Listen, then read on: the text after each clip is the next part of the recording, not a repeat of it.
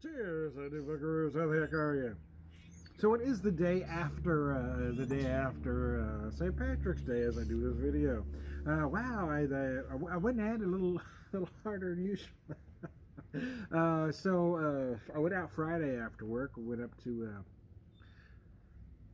Springfield Brewing Company because it's not far from where I work, and I had a couple, three. Not only had two mugs, but they're 500 milliliter mugs. But then Saturday I did an all-dayer with my friend Matt Kirby. We hit all but one brewery in town here. And it gets all fuzzy from there. But yesterday, I did drink a little bit yesterday, but I stretched it out over a period of time because I knew I had to work today. So I didn't do it hard, but I did do the Irish stuff that I typically do. But I had to stop by the store today on the way home from work and pick up a couple of things. My wife had this recipe for it's like a savory bread pudding, but it's basically a Reuben bread puddings. And we had the leftover corned beef because I made two yesterday. I braised one and smoked the other, and she was using the braised one for this particular application. So I had to pick up a couple ingredients for that, and I said, you know what, I'm going to pick up, it was $6.49 a six-pack. I remember a time when this was one of my favorite beers, long before we had 100 craft beer choices, you know. It was in the 80s first time I had this, 4.5%. Harp is a premium lager imported from Ireland, brewed in the classic Pilsner style, as created by Guinness Guinness German brewmaster in 1960. This crisp lager has a fruity nose, clean finish with a hint of malt and citrus hops. I don't know if they do this different. I remember way back when having it feel a little peppery. So I don't know if maybe they changed the hops over the years. It seems like everything changes. But this is actually the first time I've had it in a couple years. So here we go. They've changed the packaging. These are 11 points. So it's not quite a 12-ounce bottle. 11.2-ounce bottle. That's $6.49. I figured, what the hell. I usually cook all the dinners, right? But my wife had this recipe she wanted to try out, so she's in there doing that. So I come out here and have a beer, man. Anyway, cheers.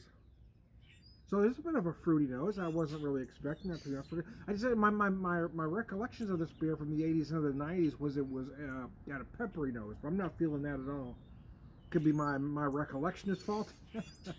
Could be they changed the stuff over the years.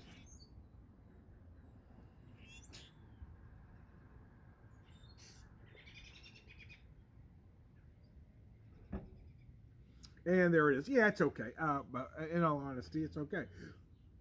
From a craft beer standpoint, no, there are certainly others. I don't know if they're using adjuncts in here, but it sort of feels like it. That finish was a little lazier than I remember the beer being. And again, it was $6.49, and I'm kind of, you know, reminiscing a little bit. Mercy. Yeah, I ended up I picked up two corned beefs. One was pretty good size that I braised. Excuse me. With some taters, onions, carrots, and cabbage. You know, more traditional. Some like to boil. I do prefer, or just cook a so in a crock pot, I suppose works. I just prefer the braising method. I feel like it brings out more flavor and everything. Anyway, do it any way you want. I'm just telling you what I like to do. Anyway, but I just really, it was such a nice day Sunday that I felt like I ought to smoke something. So I had that second one, it was a little smaller, so, you know, I didn't want to spend 12 hours cooking a corned beef brisket, right? But this was a very small one, so it didn't take that long. I used a combination of apple wood and cherry wood. Because I didn't want to, you know, if I'm doing a big beef brisket, I like that hickory. I want a big, bold smoke. But here I didn't want a big, I just wanted a little smoky, just kind of a kiss of smoke. You know what I'm saying? I didn't want to overtake the corned beef. Just to, you know, to augment it a little bit. It's really good, man. I'm gonna take some of it though, and I'm gonna grind it up into some corned beef hash because I love hash, and I love making my own. I just do, man. So anyway, cheers. I had some Boulevard Irish Ale too, yesterday, and near the end of the evening, I decided I wanted to try my hand at a black and tan. Now I have a spoon, but since we moved over here, so not all the stuff got here for some reason, and I'm not sure where it was. But anyway, I couldn't find my black and tan spoon, so I just used a regular spoon, and it poured perfect. I did it perfect. I was pretty impressed with myself. Came out as a perfect black and tan pour. So I may try. I guess they'd call it a half and half with the Harp, but I may try, or I'm not sure. That might be the Smittix. But I may try it with a Harp later. Use this and float the Guinness over the top.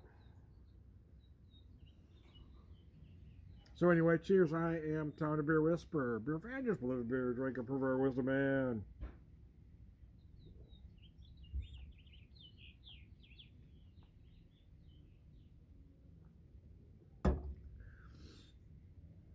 There, I got a little bit of those pepper notes, but not like I remember. I remember it feeling very peppery, but anyway, all around good guy. Cheers, y'all.